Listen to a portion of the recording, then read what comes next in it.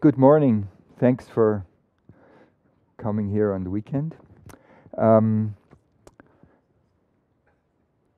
so about a month or 2 months ago, Gabi put the program together, and then lo and behold, I looked through it and I thought, I'll just find a kind of empty spot with the title of my talk, and then I can think about it. But no, Gabi did the work for me.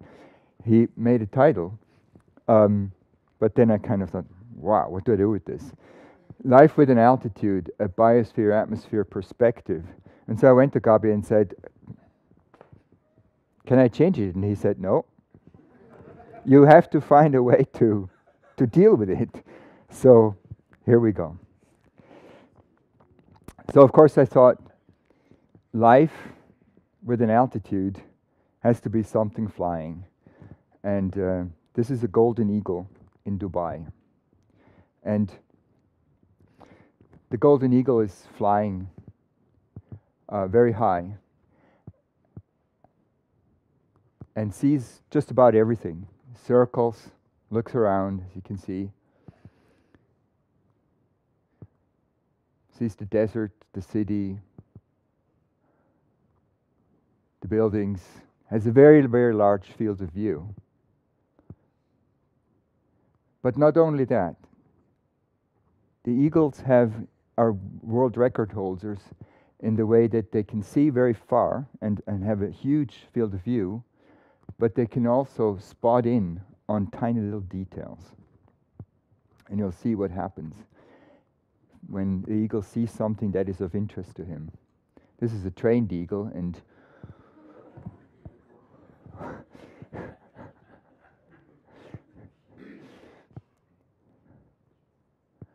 there we go.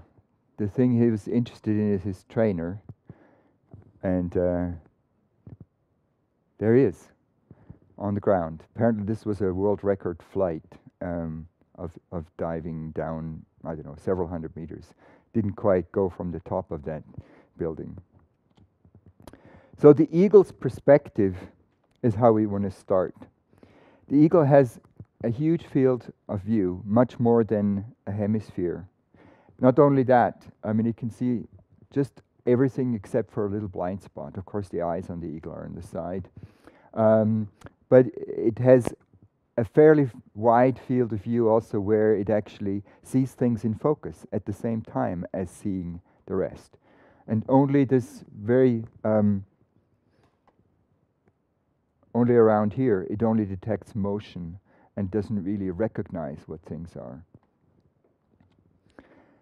So it can spot a rabbit 5 kilometers away. That's quite impressive. It would be equivalent to reading in the newspaper that's on the other side of a soccer field. Try that. So it can concentrate on a detail while keeping the rest of the world in view. We can do that too, but not as well. So let's have a look. Do this experiment with me. Focus on the rabbit, and it'll work better for the people in the front than the people in the back. Look only on the rabbit, okay? Did you see it?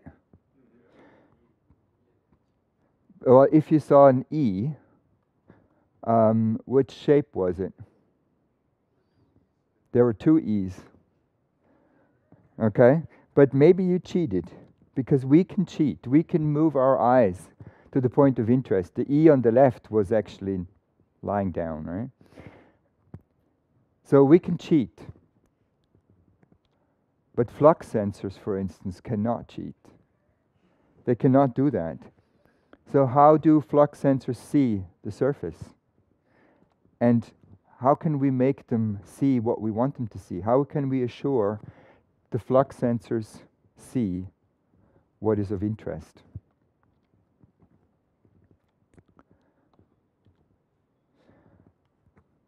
Step back a bit. How is this relevant? If the surface is homogeneous, then it doesn't matter. If there are rabbits everywhere, you see a rabbit everywhere, and it doesn't matter. Because then they sense the same thing anywhere.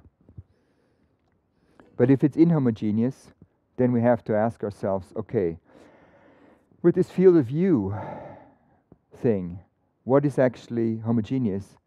What is inhomogeneous? Not just for us, but for a flux sensor, if we're interested in fluxes. So is this homogeneous or inhomogeneous?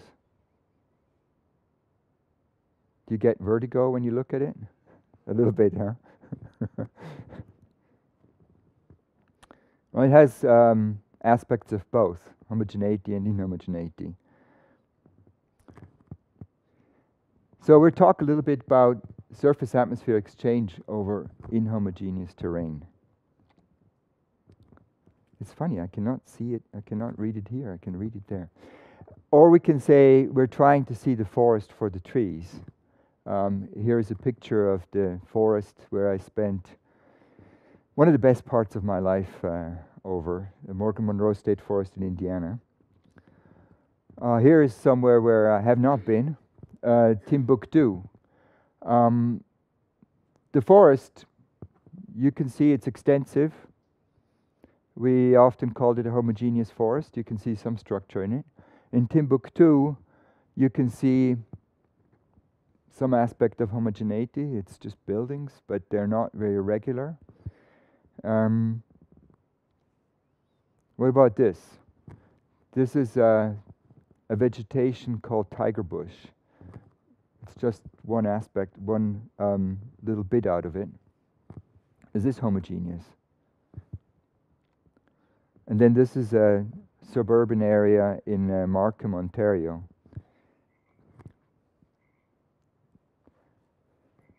So it's about pattern and scale. And the atmosphere sometimes organizes itself into patterns and sometimes even distinct spatial scales. It's something that was mentioned, I think, by Matthias yesterday, the roles, the way eddies organize themselves. Sometimes you can see it by clouds formation. And sometimes those patterns can stay or travel together very slowly. A bit like that. This is from an album of fluid dynamics. But then we actually often change the landscape in a way that we impose scales that may or may not have a effect on the atmosphere. That's what we are going to explore a little bit. Sometimes the patterns look like this, and sometimes they look like that. And sometimes they look like this.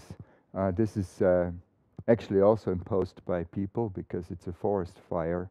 And there was a forest fire and there was a bark beetle attack in this area of actually the Bavarian forest.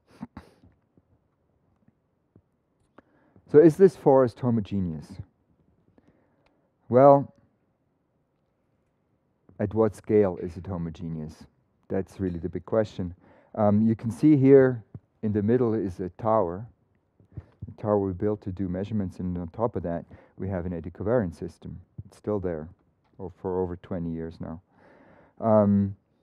So it doesn't really matter whether I perceive it as homogeneous or not. It really matters whether the sensor system perceives this as homogeneous or not.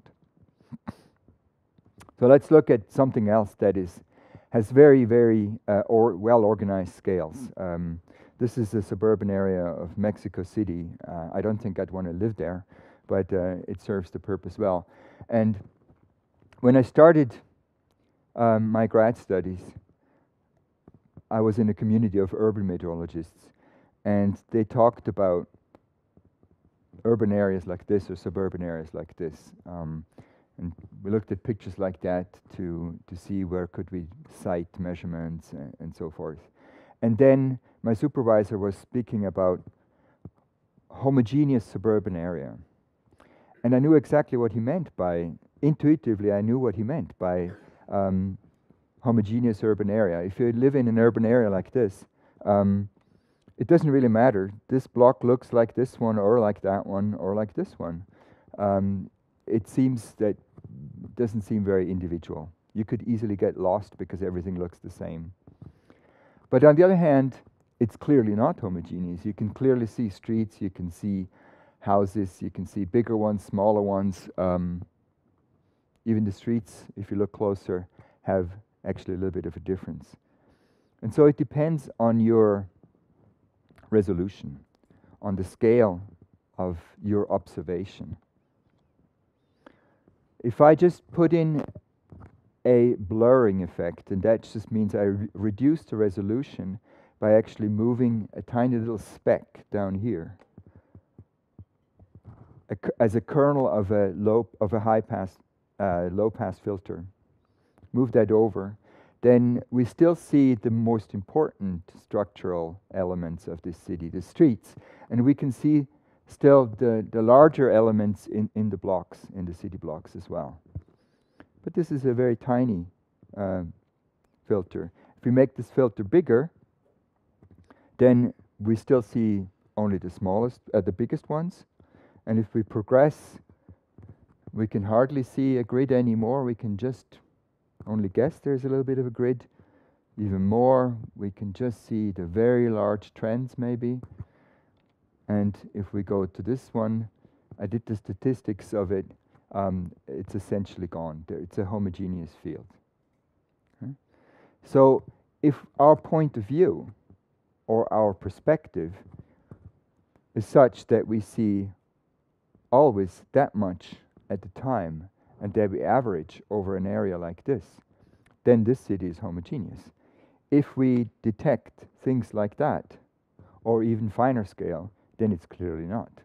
So it always depends on your scale, your perspective on an area to see whether it's homogeneous or not. You cannot separate the concept of homogeneity or inhomogeneity from the concept of scale. So let's go to plant-environment interaction or biosphere-atmosphere interaction. And for instance, for CO2, there is a vast range of well, it's not so vast, but there's a range of observational techniques, from the microscopic approach to the macroscopic approach. The microscopic approach was shown a little bit by Nadine, and the macroscopic approach you've seen many times, for instance, also with Matthias yesterday. You're interested in something quite a bit different. In the microscopic approach, you may be interested in actually transport between the inside of a leaf and the outside. And on the macroscopic approach, you're interested in not only a leaf, but a whole collection of them, and actually a whole collection of plants and the ecosystem as such. Timescales are also different that you're usually interested. And there are various ways to look at these interactions in intermediate scales. For this, we might use a cuvette, an enclosure, to just isolate the portion that we want to look at and look at that in detail. Even in a controlled environment, we can control the temperature, we can control the radiation if we want in there, and so on, and turn this into a little lab. On this side, we don't do that. The most common way to look at it is through an eddy covariance equipment mounted not at the tree, not in contact, but high above. And again, when the eagle is flying high, has a bigger perspective, bigger field of view than coming close down. And that turns out to be similar for meteorological sensors. So we have a surface of some kind, and then we are interested in, let's say, CO2 exchange, and we throw a tower in with maybe several levels of sensors on it.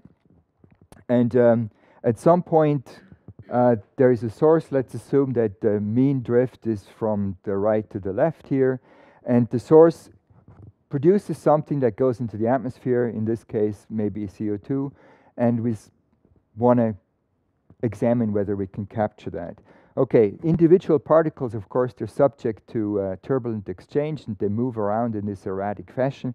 Some of them will go to the left, and some of them will go to the right of the sensor. Some of them will take a long time to reach that height. Some actually may go the other direction for a while. And so we have something like that. And there is for a point source down at the surface, there is a probability that a particle will not only go by the sensor, but actually will impose a contribution to a flux there. Either it's moving upward at the same time, or it's moving downward and have contributions to a flux that we then count over half an hour or an hour and do the equivariance with. If the source is moving, then of course the probability of particles reaching the sensor changes as well. So we can find a kind of probability distribution on the ground. Which places on the ground have the highest probability that the material released from there will reach the sensor and contribute to a flux? That's called the flux footprint, this probability distribution. So the flux footprint is the equivalent to the field of view of the sensor. In the center of it, I won't step over the line here. In the center, the probability is highest, and so that means the sensor's ability to detect something on the of the source behavior on the ground is the most acute. If you go further away, then the resolution, if you will, is lower. If something happens there, the sensor sees it, but only a little bit. If we have a forest as well, then things become more complicated, but I won't go into that. I think that's John's topic. I think you've already talked about it, right? Turbulence in canopies and so on. So, so the flux footprint is a tool that helps us to address the question, what part of the ecosystem does a flux sensor see? And then we can also, in the interpretation after doing flux footprint modeling, we can ask, is that part of the ecosystem that is sensed by our instrument, is that actually representative of the ecosystem that we are interested in? Do we have any chance to use our measurements and compare it with something like a model that doesn't take individual trees into account, but is usually representative of a larger area? For instance, 1 kilometer by 1 kilometer, if you compare it with something that is derived from MODIS or even coarser. So if that second question can be answered by yes, then we can use the data. If it's not, then maybe we cannot use that data, at least not for that specific purpose. So it gives us, it's a tool also to discriminate between data that we can use, that we can give, that help us to give the model a good chance to actually be correlated with the observations, and those that are not. Oops, forgot to put that math reader on it. So the equation up there looks a little strange, but you can read it up in the paper that I gave down here. The footprint actually is, well, the important part is still here. So here we have the flux of a location X as it is sensed by the sensor, and it relates to the flux source at a distance x from that sensor, and the source strength is given by QS here, and then the whole thing is folded, or it's a convolution of the flux is a convolution of the source strength field and the footprint. That's how the footprint is really defined. And here is just a more complicated way to express that convolution by the integral.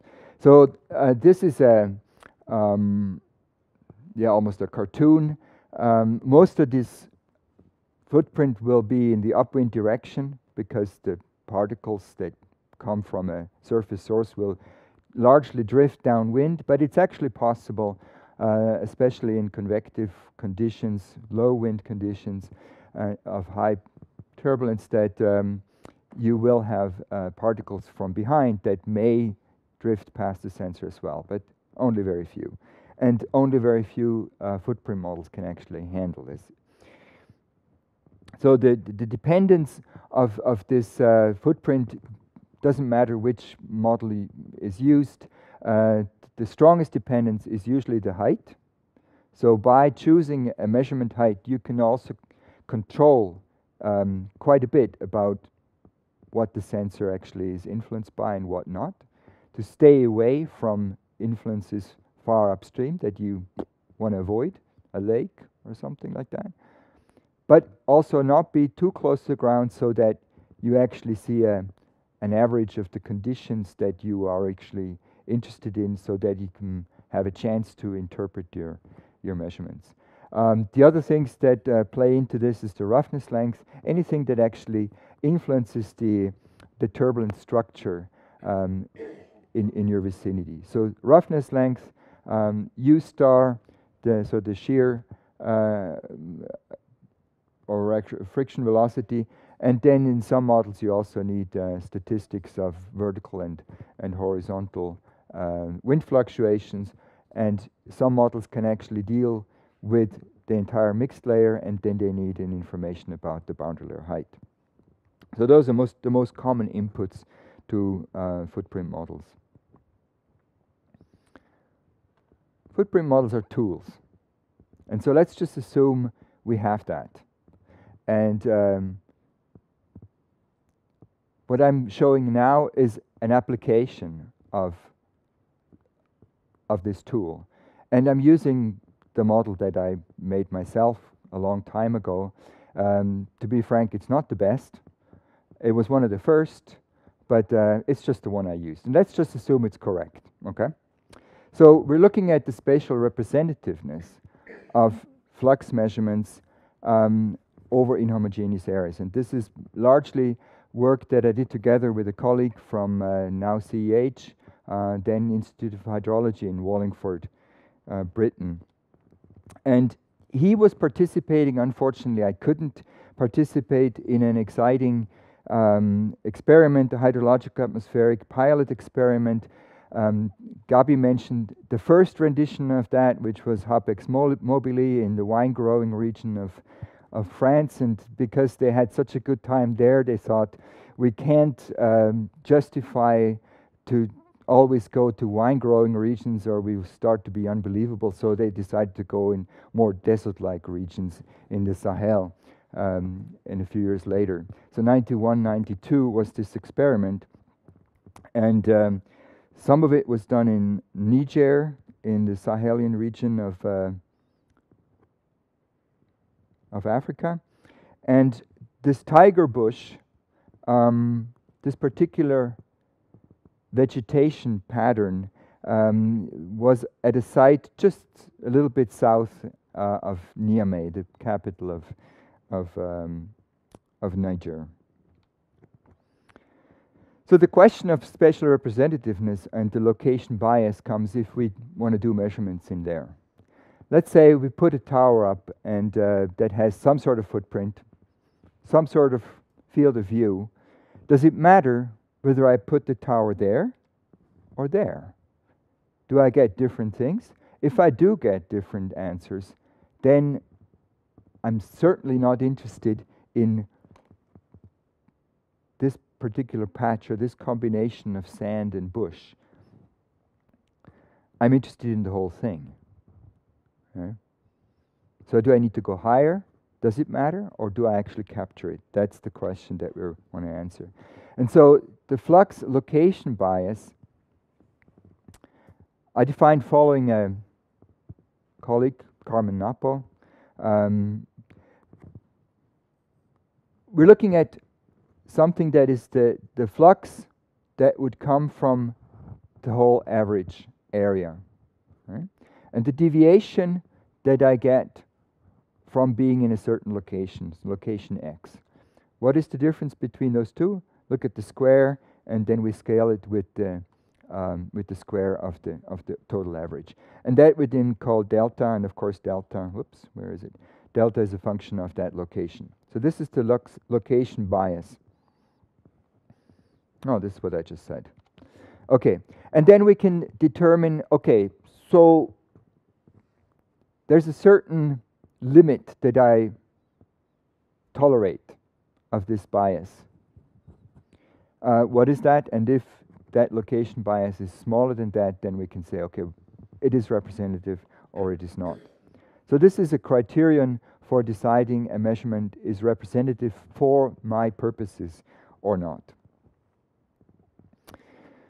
Stylized, this tiger bush area is not completely homogeneous. You can see a sort of several scales of banded structure on the left-hand side, and we decided to just have two types of surfaces, either sand, rather dry, or then bush. And the bush has those trees, small trees, they have the ability to spread their roots and actually access water from quite far away. Is one of the reasons why this pattern is actually formed. And if the whole area that we look at here, just this square, has 46.7% bush and slightly more, 53.3% sand. In the middle, on the left-hand side, was the instrument tower, and the main drift direction for the cases we looked at is essentially from the right. So if we look at a histogram of the types of surfaces that we have here, it's pretty clear. We have just only two possibilities, only bush and only sand that we see here. If we look at the flux footprint, that of course changes with sensor height. So the height of the tower was about 16 meters, and the ratio of the height of the tower to the roughness length, the local roughness length, was about 65. You can do the calculations. But if we had a lower tower, half of that, or one that's quite a bit higher than that, the footprint would change size. And in one instance, for instance, you can see here with a low height that we happen to see mostly sand, a little bit of bush here, and then very soon it's just gray. We cannot see anything. It's just that portion that the sensor sees, translated into a visual. If we go to 60 meters height, then we can see a little bit more. We can start to see the characteristics of tiger bush, of the banded structure. If we go higher, we can see even more, and it looks a bit like a Fabergé egg or something like that. But not only sensor height, but also stability changes, because stability, of course, regulates how quickly information or changes in the atmosphere can travel up and down. So with near neutral conditions, there's no particular reason for anything in the atmosphere to move up or down, and so it takes quite a long time to get a good probability that particles traveling, starting out at the surface, will actually reach your measurement height, and the footprint is rather large. This is now with one particular sensor height, probably the one in the intermediate one. If you go to more unstable conditions, then you sample a smaller area, and if you go very small, where actually the footprint model probably doesn't really work anymore, because it is depends on Monod-Nabokov similarity theory, but it theoretically would become very small, and you actually almost see individual square meters or so. So we'll do a little bit of a thought experiment. And if we use this very tiny speck of a footprint, as it happens, because of the location of the tower, go back. Here, the location of the tower is actually just downstream of a rather large bush patch. So I didn't put a scale. Yeah, I did put a scale in. That bush patch reaches out to about 50 meters. Okay? So the first 50 meters upstream are almost only bush. oops, and that is recognized here. You can see right here there is only a tiny speck of bush. But of course, we want to examine the location bias by moving this tower around. If we move it everywhere, what kind of remnant variability will we still see? We're actually interested to arrive at a point where we don't see any variability anymore by moving the tower around virtually. So then we can say if we lose any remaining variability, then we have attained representativeness. So the picture that you see is not the same anymore as before. It's actually slightly blurred, but only by this very, very small footprint filter. And you could see the histogram now looks a bit different. From just the two end members, there has been a distribution of pixels that contain some bush and some sand with this percentage given down there. If we go to slightly larger footprints, you can see it becomes more and more blurred. And two things happen. We remove pixels in the histogram where you can only see bush or only see sand, and move more to the middle ground where we see an average.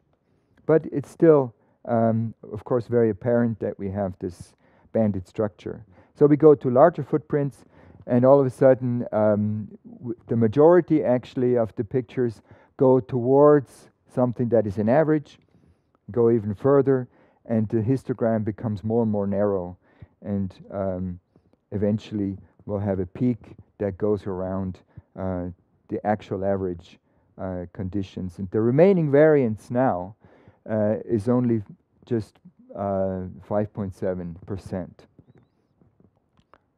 Here it was still 11 or 12, here 20, here still 50%.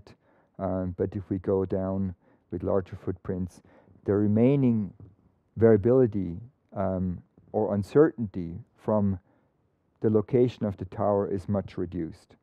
Okay? So here's that location bias using my model FSAM, depend how it changes in this environment with changing sensor height here and with changing stability. This is a negative Zm over L. So we have neutral conditions on the left and very unstable conditions on the right on this one. And here we have different graphs also with different stabilities. So again, neutral conditions are down here, these two curves, and then the higher line curves have more unstable conditions. And of course then the flux footprint is smaller, and your averaging power, the averaging power of the eddy covariance measurement is less. So here, if we decide just arbitrarily that the limit of the sensor location bias is 0.2. Remember, it's a ratio; it has no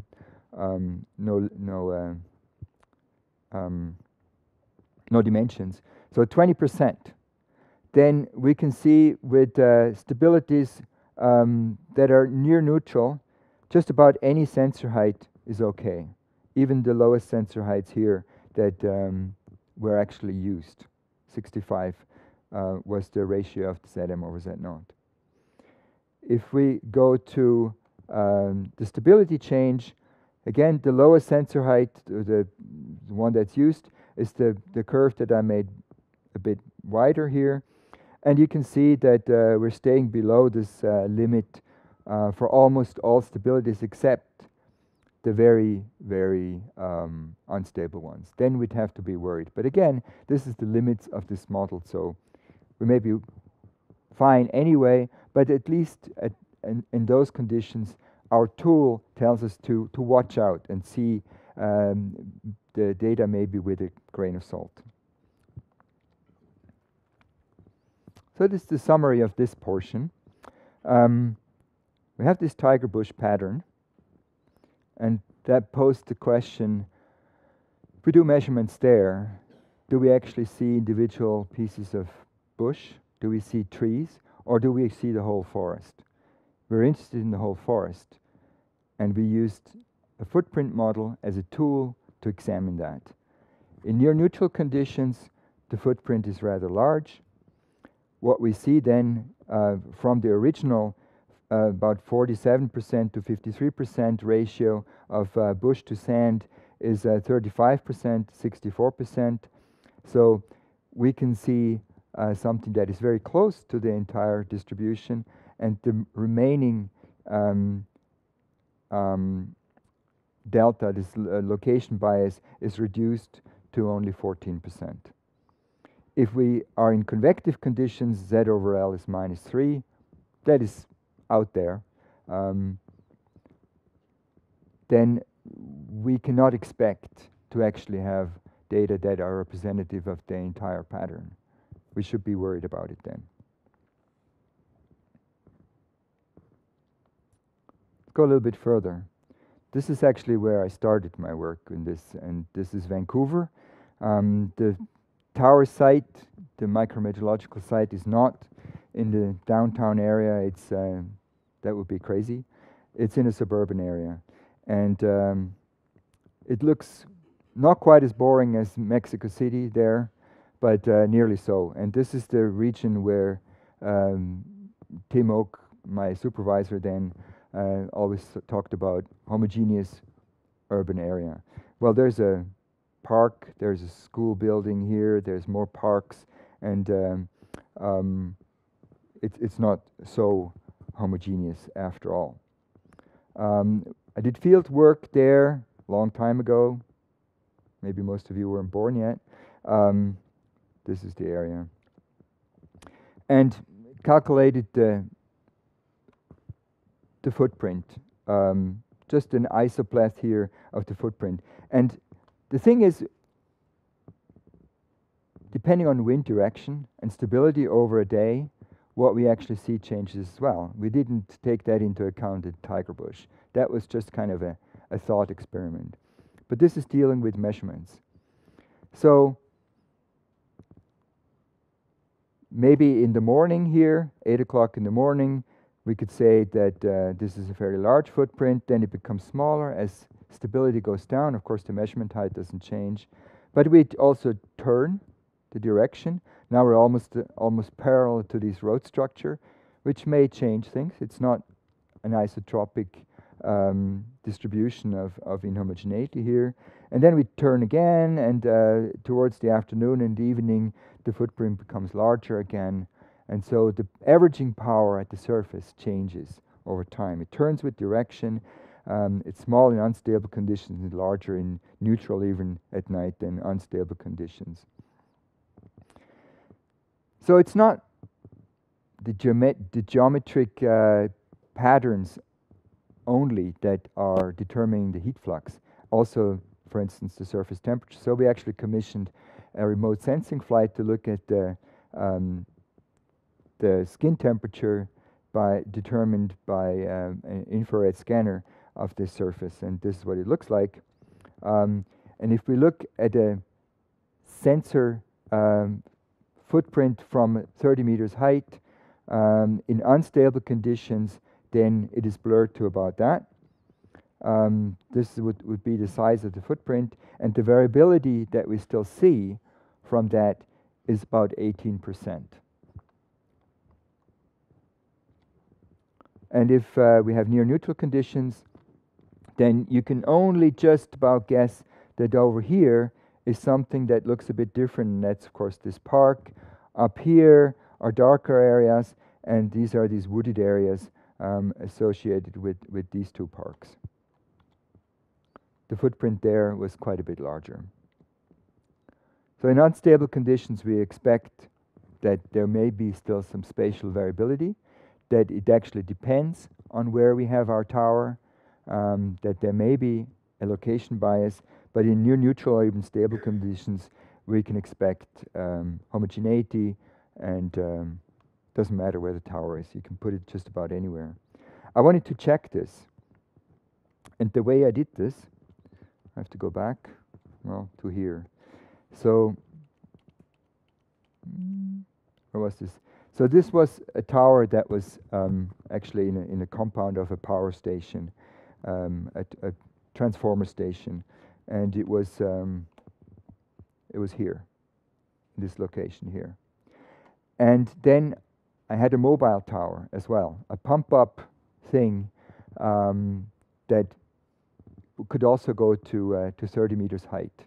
And it was mounted on a trailer, and I was able to park it on the side of the street. I did not get permission by the city to put up guy wires across the street and so on, and I did not get permission to park it and operate it without supervision, so I had to babysit this tower for a whole summer. I got fairly good at putting this tower up, instrument it, and then get things going. I timed it, and I got down to 20 minutes from putting on the parking brake to turning the logger on. So that was pretty good. And usually that was done before sunrise so that I could get the entire summer. And what I was interested in is looking at these two towers. One was stationary. One I operated for a week in one location, for another week in another location. I couldn't have 5 towers. We were poor. It was only me to babysit this. And so I changed it around. And what I looked at then was the difference between the two. The scatter plot on the left here is 2 data periods. One where we actually put the 2 systems that we had. These were still one-dimensional sonics from Campbell Scientific, ones that had huge drifts that John mentioned yesterday, and we had to deal with that, of course. Just to give a little bit of history, the data logger was a suitcase about this big and had individual cards in there. If you now program your data logger, we could do that too, but instead of programming it like this, each card was a program unit. And you could, if you wanted to do an average, over 5 minutes, you put one card in. If you wanted to do it over 30 minutes, you put another one in. So we had this assemblage of cards. And then this was a really advanced one because it had 2 ways to access the data, to output the data.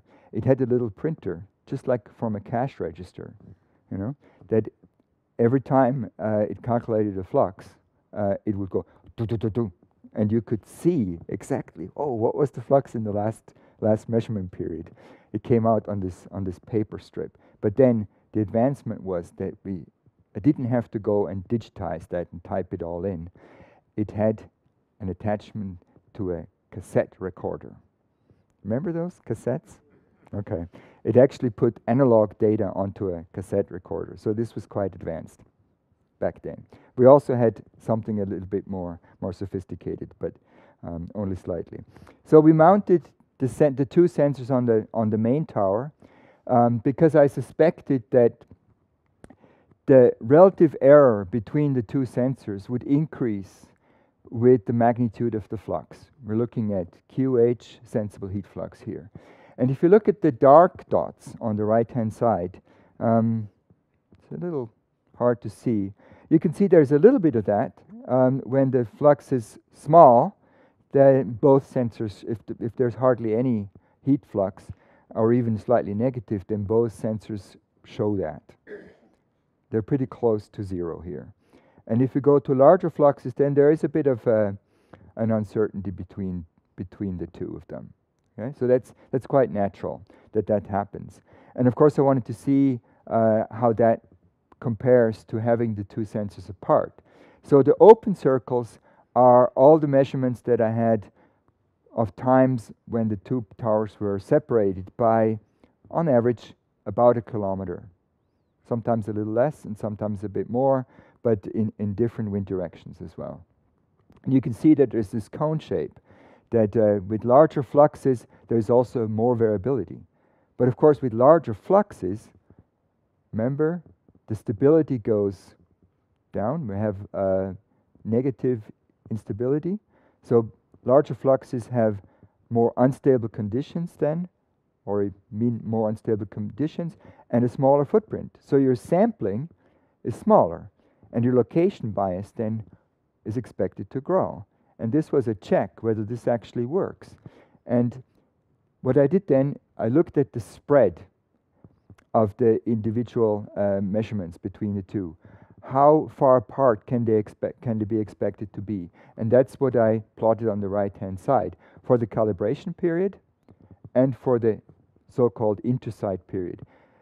If we also had seen a change of this spread between the two measurement systems, a systematic variation with the size of the source area or the footprint, then we would have been in trouble. But we see there's hardly anything. It's very flat. But the intersite period, there's a very strong variation with that. So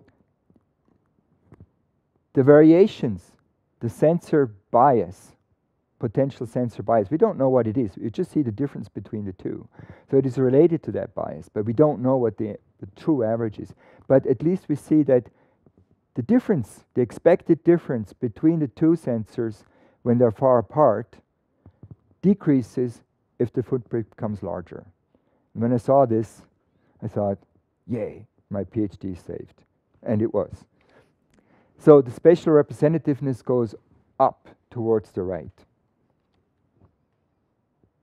Moving a few years ahead, again to Morgan Monroe State Forest.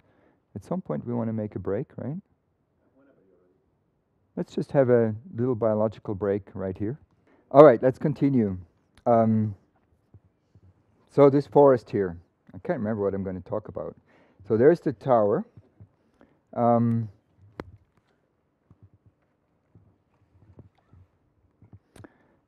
right, we'll examine the homogeneity of this footprint, of this tower location.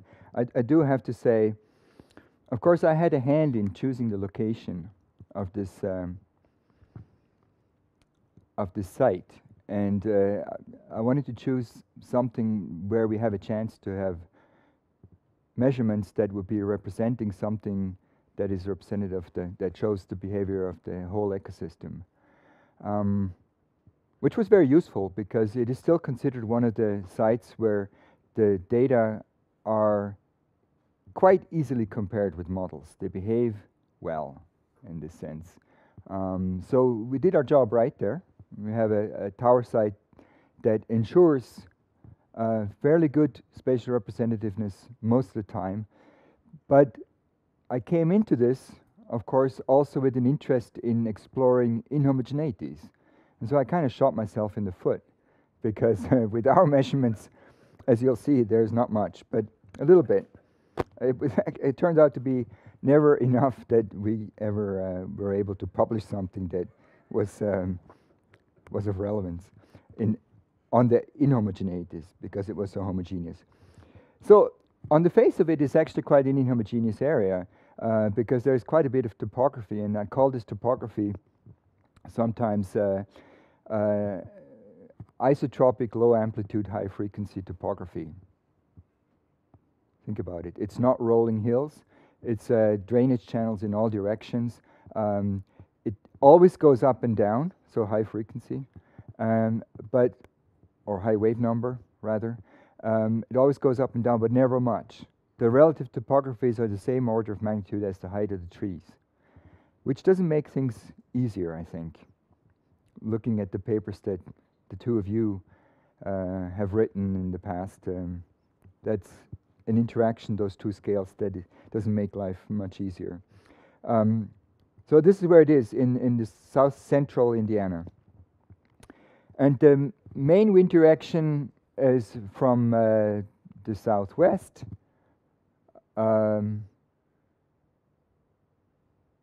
this axis here, so the footprint then would also look in that direction. And there's overlaid here a footprint over a remote sensing image.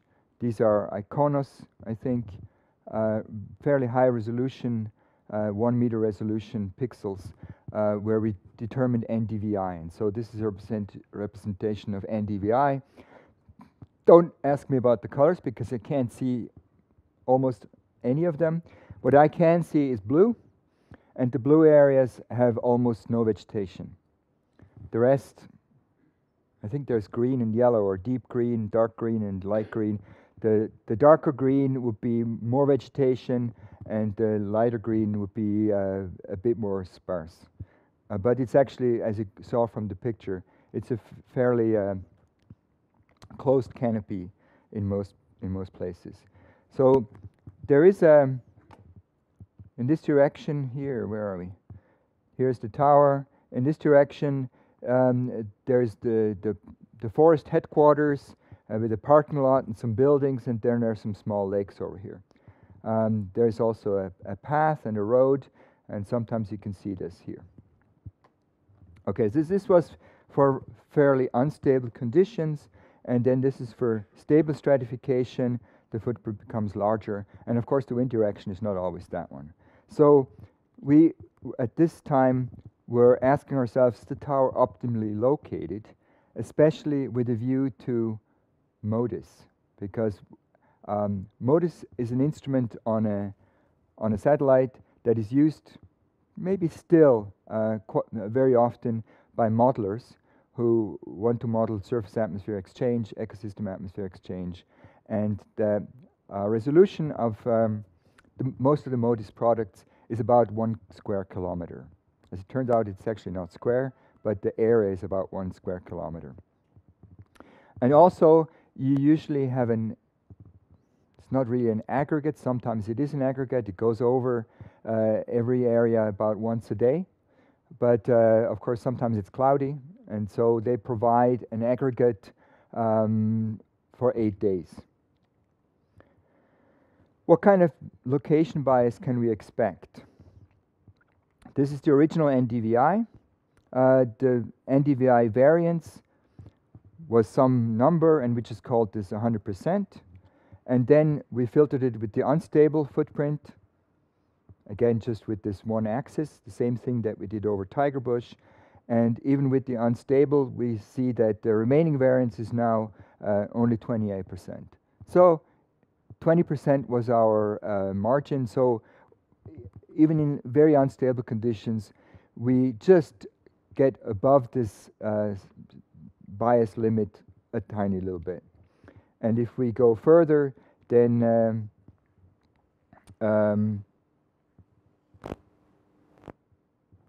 what the heck happened here? Oh yeah, this is an overlay over both, and you can see the original histogram is quite wide, and then with the filtering it becomes more narrow, as we saw in the Tiger Bush case too. But here, of course, we have not just two kinds of pixels, we have many different ones. So actually did this for every hour that we had over an entire month, but we're looking at a particular 8-day period that from MODIS we get one shot, coomp. And we're trying to compare this with flux measurements that are going in different directions with changing wind directions, and of course different stabilities. And what I wanted to explore and visualize is, what does a footprint actually look like? What does the flux sensor see, in quotes, over an 8-day period? And you'll see sometimes it's completely dark. When it's completely dark, the flux sensor doesn't see anything. That was because it wasn't working. Or we had to throw the data away from other reasons. Either there was not enough U star, not enough turbulence, or some other problem. Okay?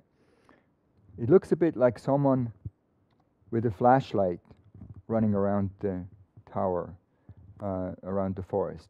So this was a long time ago, 2001, over period from August 5 to, well. So it looks like this. It moves around. Sometimes you can see a little bit of structure. You can see something dark in there. And of course, in the center, it's very bright. And the flux footprint illuminates the area around the tower. And what is shown here is the composite for this 8-day period. So this is what over 8 days the tower sees of this forest. You can see that most of it is in this direction actually, not in that direction. And most of it is very homogeneous. You cannot see any differences in, you cannot see any non-forested areas in this area, except fairly far away. This is more than 500 meters away. You can see this, these little lakes in the parking lot. Sometimes, and that's mostly at night when fluxes are low anyway, you can see something, a little bit of influence from areas further away, more than a kilometer away or so. So from this we can draw some conclusions. Surface patterns impose also scales onto the atmosphere, not surprisingly. The averaging over a pattern unit provides a scale of homogeneity. You can determine how big a unit should I always look at to be representative.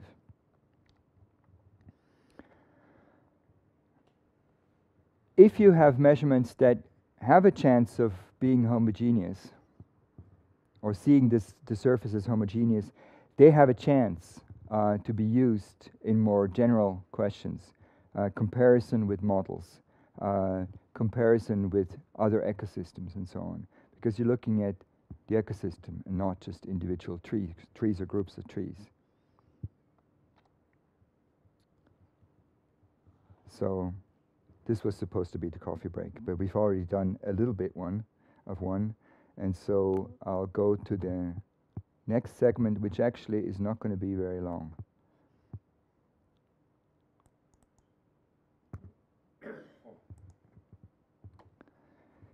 So we've mostly discussed about aspects of heterogeneity, flow over inhomogeneous surfaces, fluxes from it from a measurement point of view.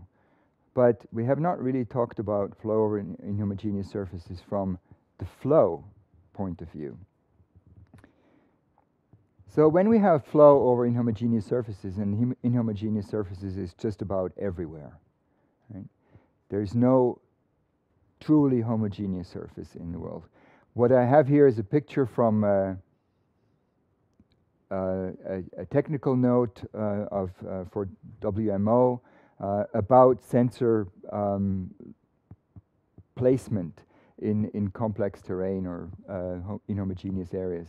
And it just gives a bit of an overview here that influences of differences of surface conditions happen over a rich variety of scales, depending on whether you look at the entire troposphere, if you look at the whole boundary layer, or lower down. From mesoscale to microscale here. So let's simplify it a little bit and just say we have a succession of different surfaces. I just used two textures here, but let's just say they're all different surfaces. So surface 1, surface 2, surface 3, surface 4. And we have no obstacles. We'll just consider that they have different conditions as we move along, and the flow would be from left to right. So what happens, of course, is that you have an internal boundary layer growing, starting at the leading edge of this surface here, where it starts. Low down, you have an area that may be considered in equilibrium already with the local surface. Up here, this boundary layer, or maybe we can look at this one here, this blue internal boundary layer excludes any influence of the local surface. So if you're doing measurements up here, for instance, right where my arrow is right now, you can expect to not, even though you're located above surface type 2, you cannot expect to actually sense any influence of surface type 2 yet. Okay? If you're further down, I'm losing the mouse all the time. If you're lower down, you can expect to see a mix between influences from surface type 1 and surface type 2. And if you're lower down even, you can expect to see in this equilibrium layer that you are actually in an area where you have primarily influence from surface type 2, but not surface type 1. And of course, if you then have surface 1, surface 2, surface 3, a whole hodgepodge of these internal boundary layers will develop, and it doesn't look like this. Of course, it looks much more complex, but we can see individual equilibrium layers if these patches are large enough at the very bottom, and then somewhere up it starts to be like a bit of a soup, and that turbulence itself, of course, creates a mixing and a blending, so that at some point, conceptually, we can imagine if this continues for a long time, it will all be blended together. And that height where that occurs, if it does, is called the blending height. Above that, you may still have a homogeneous surface layer, or maybe the surface layer is already used up for that, and you may be in a mixed layer. But we're primarily dealing with small scale, relatively small scale variations here. Equal or smaller to something that Matthias showed yesterday with the flight over various types of boreal forest, and there was a Candle Lake in between and other lakes. And you could see that at certain heights you could still see the influence of these surface patches. I'm not sure whether it showed horizontal profiles across this landscape at different heights. I don't think so.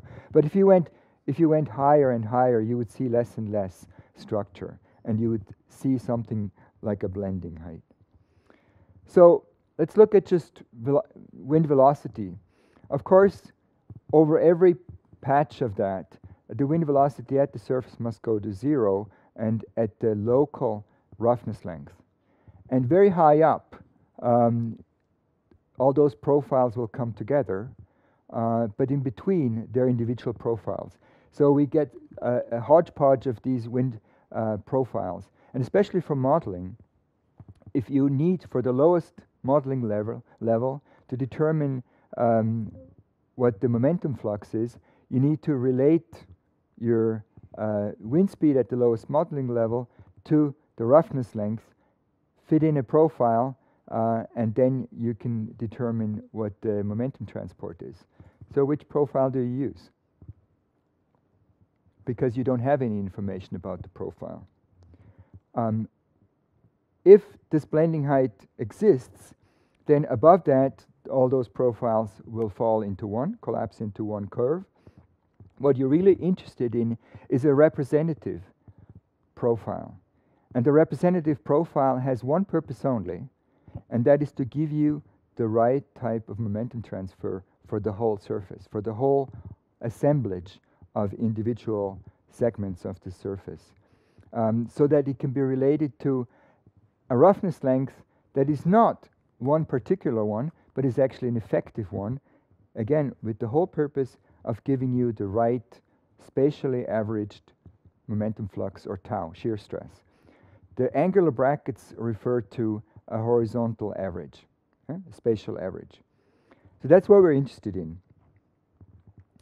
Now we need to go step back a little bit. Larry Mart published a paper in 1987 in,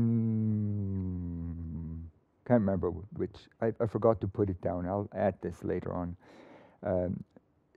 I don't know how many times this paper has been cited, but a lot. And he looked at the spatially averaged shear stress and came up with this equation, which is in a way a conceptual equation. On the left-hand side, you have the total shear stress, spatially averaged, and time averaged. So the horizontal line above is time average, and then the angular brackets are horizontal average. So we have three groups of terms over on the right-hand side. If we're lucky, the first term might go to 0 if the spatial average of the time average of W indeed becomes 0. So maybe we can deal with that one. But this one is what we're most comfortable with. This is the Reynolds stress, U prime W prime over a time average usually, and then the spatial average of that.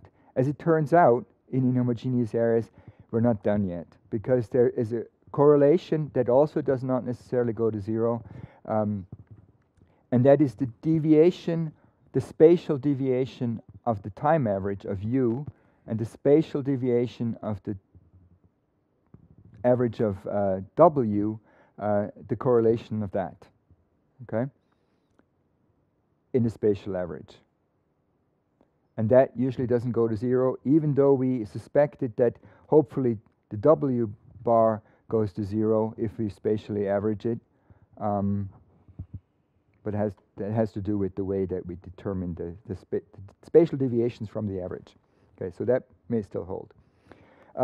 This is what we're really after, and that's the negative of the tau. Now, Fiedler, even a few years earlier, Franz Fiedler and Hans Panofsky wrote a paper on something similar to that in mind, and they coined the term effective roughness length. The effective roughness length that we'll just denote with Z0 F. And it relates to this profile as the time and spatially averaged mean velocity at your lowest modeling level, or we can also say just at a reference level. They were referring to the lowest modeling level. And that, of course, is then related to the shear stress, the spatially averaged shear stress, or rather U star from it, and with this effective roughness length here that we don't know yet. So it looks fairly simple. There is a problem, and the problem is that the effective roughness length cannot be straightforward determined as an average of the individual roughness lengths. So averaging the parameters does not give you the average flux, because their relationship is not linear. So, same time as the paper of Mart, Peter Taylor came up with an approximation, said, okay, we have these profiles here are in neutral conditions, they're logarithmic profiles. So instead of averaging this linearly, we'll try to move towards something that has to do with the shape of the profile, and we'll do harmonic averaging. And so he came up with this mean Z0 that is not exactly the effective one, but it's an approximation to it that you can determine from the individual Z0s itself. You don't have to know anything about the flow across them. You can just look at the Z0s that you can pull from some estimate from some book or table or so, and come up with a mean that is maybe taking into account the different shapes of the profiles in the equilibrium layer and how it relates to higher up. Okay, so this is kind of a reference estimate that is only dependent on local conditions, the local Z0s, and how you can combine them.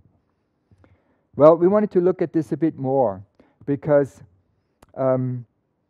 most of the trouble that we have, and actually most of the reason why Gabi and John and I and Matthias can have a job is that there's an advective term in the equation, and advection is really a bitch.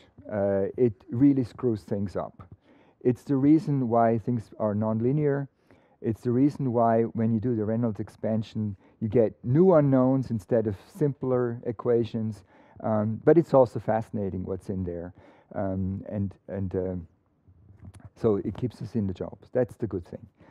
So we wanted to look at this problem in a bit more detail. And we, of course, reduced this problem into something that we could handle. So we only look at it step changes in surface roughness, no geometry changes, no other things, just step changes in surface roughness. And we could see that there was a asymmetry in the shear stress response. So we could, of course, calculate with this model, and it's a K epsilon model, 1.5 order closure, for those of you who know what that is. And we scaled, non-dimensionalized the shear stress in a particular way, so that, written up here, using the average of the equilibrium shear stresses for for a homogeneous rough surface and for a homogeneous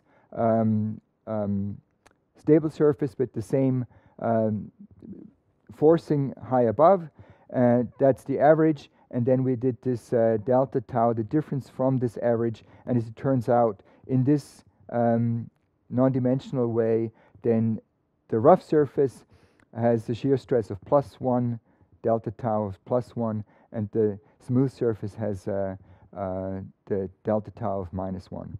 So we first looked at a step change from smooth conditions to rough at 0 here.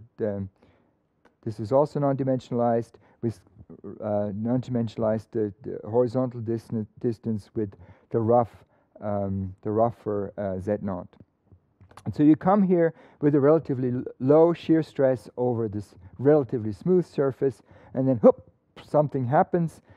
You can actually, if you look very closely, something happens even before you get to this leading edge because of pressure influences, but then it jumps up right away because you come at every level, you come at a relatively fast velocity over higher roughness, and of course then that increases the shear very strongly, and you get a huge increase of shear stress, which immediately would slow things down and then reduce the shear stress as you go along.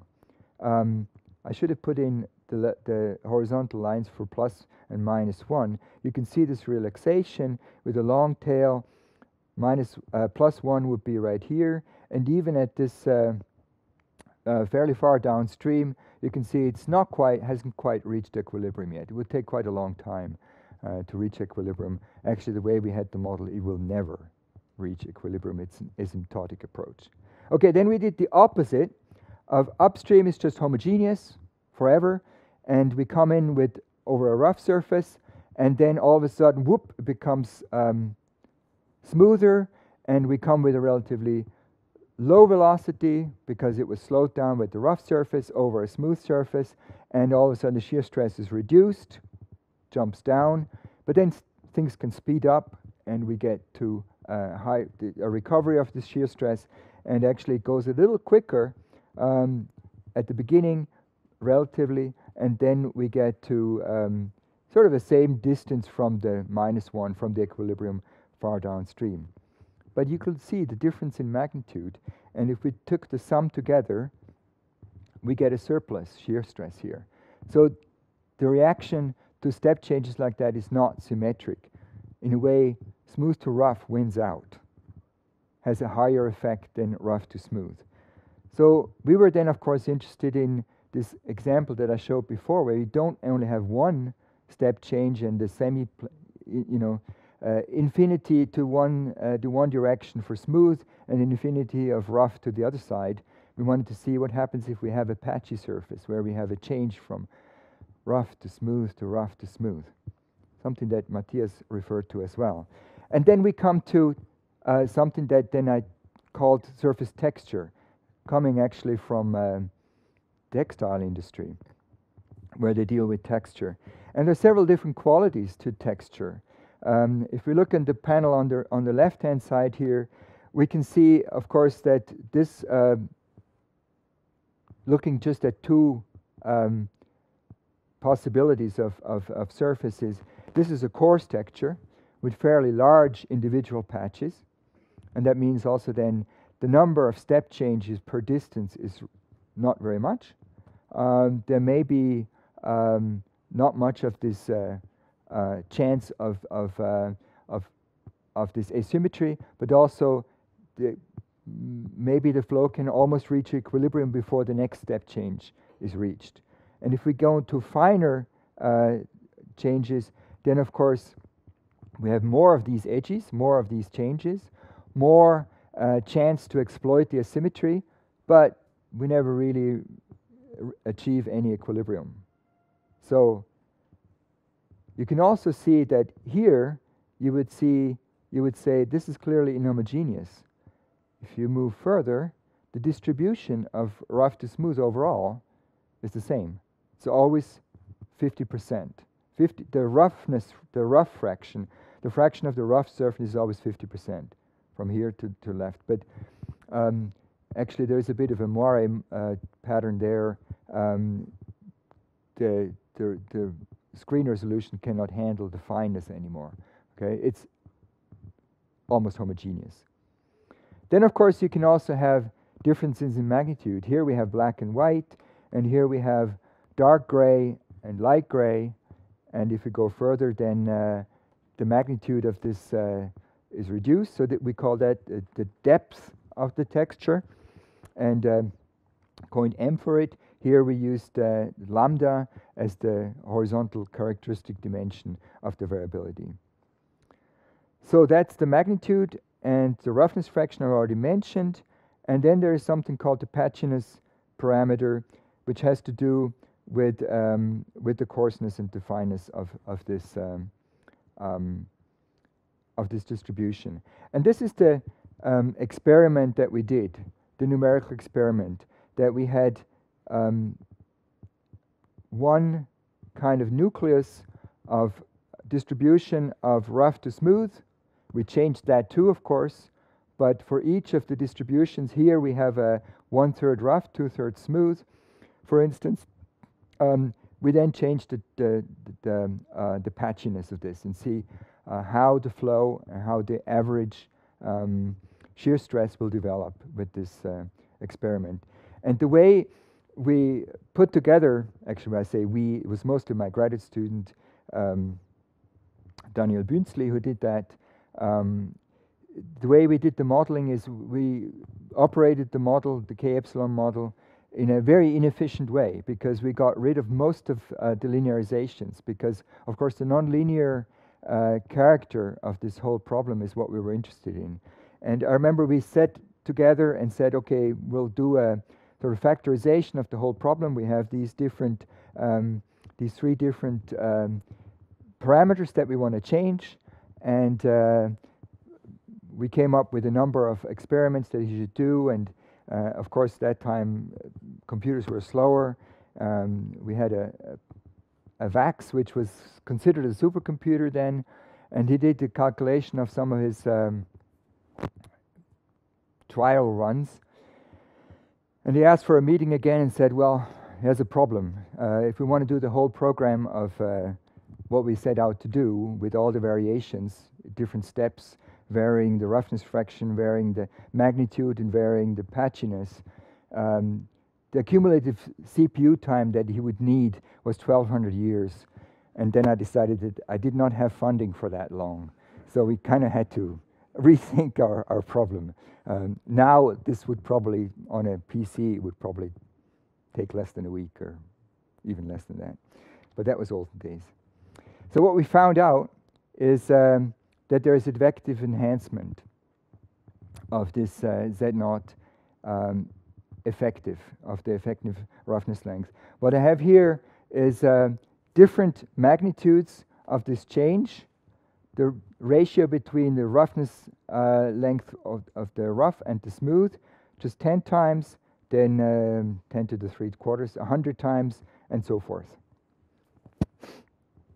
And down here we show the ratio of this effective roughness length as calculated by the K-epsilon model to the mean as proposed to by the geometric average or harmonic averaging from Peter Taylor. And we can see that even for 10 times m, we have, here's 1, so this is not quite double, and then we have, up to 10 times, depending on the magnitude of the change, of course, of the roughness steps. The stronger the roughness steps, the more this advective enhancement is increasing the effective roughness length over the locally determined harmonic mean. And there's a bit of a change on where you would determine that with height, but very quickly it becomes constant, the ratio. So we can see with this patchiness, think back of what is actually roughness. The roughness is already, in a way, a statistical representation, indirectly, because it's just an integration limit, but it's a statistical representation of individual obstacles. They can be grains of sand, they can be blades of grass, they can be individual pebbles in a scree surface, or they can be buildings in urban areas. But it's essentially the statistical representation of all these together, of these roughness elements. So Z0 gives you a representation of how the roughness elements affect the flow. With patchiness, you have an enhancement of this effective roughness length that in a way gives you a representation of the statistical effect of the juxtaposition of not roughness elements but roughness patches. So we call this a second order roughness.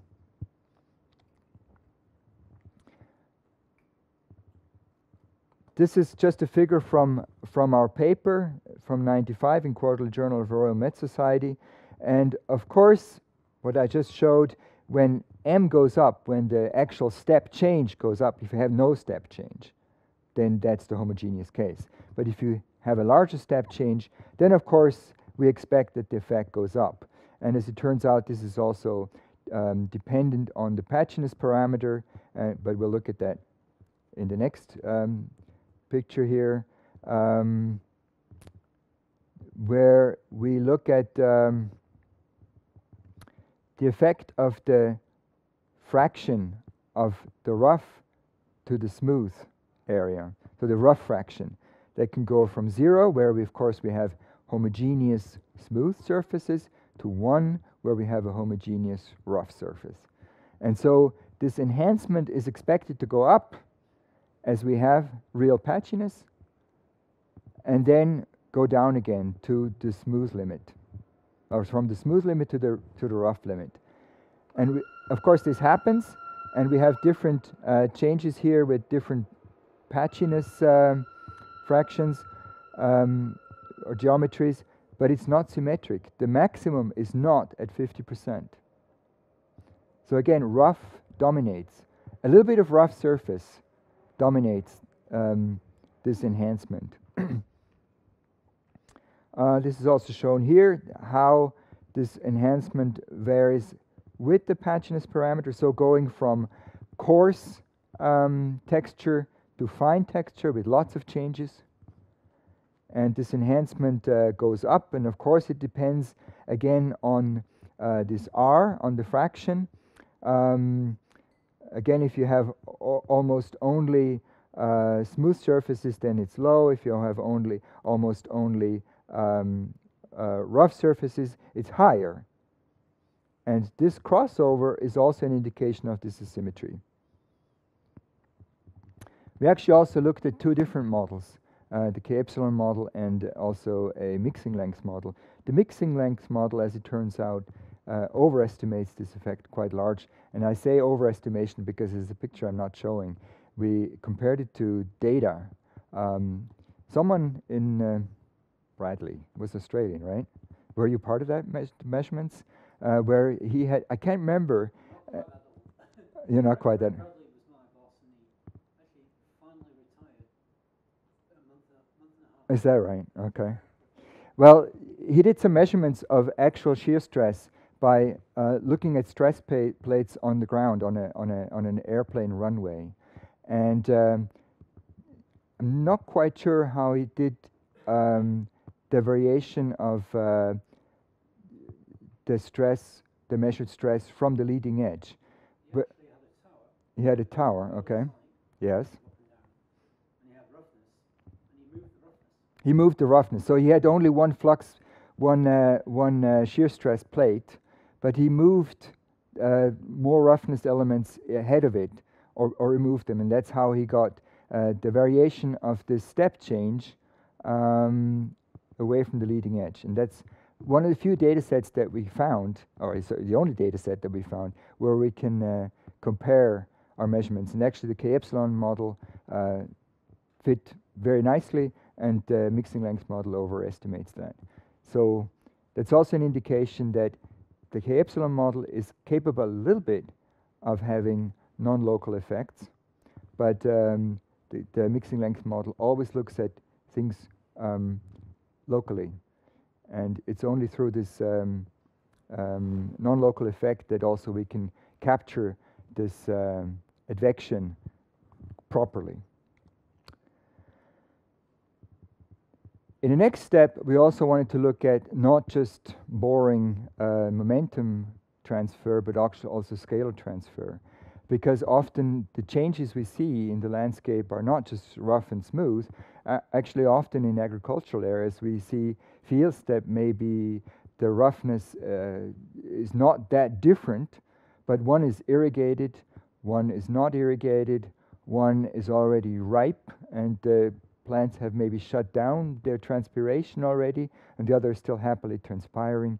So wet and dry patches are much more common, or changes in temperature, of course, as well. Here we looked mostly at changes in wet and dry. We had to think to keep some things constant because it was still a numerical experiment, and we decided to keep the available energy constant over this time. It's not very realistic because usually when you have a wet soil, it becomes darker and available energy will be affected, but we needed to keep some things constant. So also here we can see asymmetry of step changes from dry to wet to dry. This is the point, the dotted line here is indicating the equilibrium, no, not the equilibrium evapotranspiration, but the evapotranspiration that would be in equilibrium with the surface, with that surface wetness. So again, we have an undershoot. This is a cyclic system. Then at the leading edge to the wet area, we have an overshoot and then a relaxation. You can imagine that if we had a much longer patch, it would probably reach the equilibrium somewhere in infinity. And then we had an undershoot again. And we have a similar asymmetry also here. So in this case, the wet patches are the ones that dominate. No, it's the dry ones. This is the wet fraction. So it's the dry patches that dominate, and you can think about why that is. There's advective enhancement also of QE. Anyone who's ever dried clothes outside using the wind knows that if you have your clothes very close together, then they won't dry as fast. And of course, nature knows that too. They actually exploit this by having leaves clumped together in trees so that they protect each other. If they were distributed far away, then you have a relatively low wet fraction, and you would increase your transpiration. And of course, ecosystems have developed in a way, as Nadine told us, to maybe optimize the water use efficiency. So we can see a bit of that here too. And so with that, I just want to make some take-home points. I put together these take-home points late last night, so bear with me. There may be others, but of course there is a panel discussion, and we want to leave some things to the discussion as well. So it's mainly advection, that causes non-local effects over inhomogeneous surfaces. Not talking about communication in the soil. As soon as we have roots involved and lateral flow of water, of course, things become more complicated as well, usually at a different time scale, but nevertheless, we should not forget that there is something going on the ground too, we just can't see it. The average surface parameters do not relate to average fluxes, and that's just too bad. It just makes our life hard, but so be it. Surface patchiness behaves like a second-order roughness, or in the sense of patchiness of wet and dry, like another pathway of evaporation, virtual pathway. If patchiness extends to, the pattern of patchiness extends to something that we can call statistically homogeneous, then there might be a chance that we actually reach a blending height. And above the blending height, we then have homogeneous conditions in the atmosphere because of the power of mixing and blending of the atmosphere itself. Now, for the modelers, if the blending height is above your lowest modeling layer, you should actually relate your surface fluxes not to the lowest modeling layer, but to the blending height. That's it.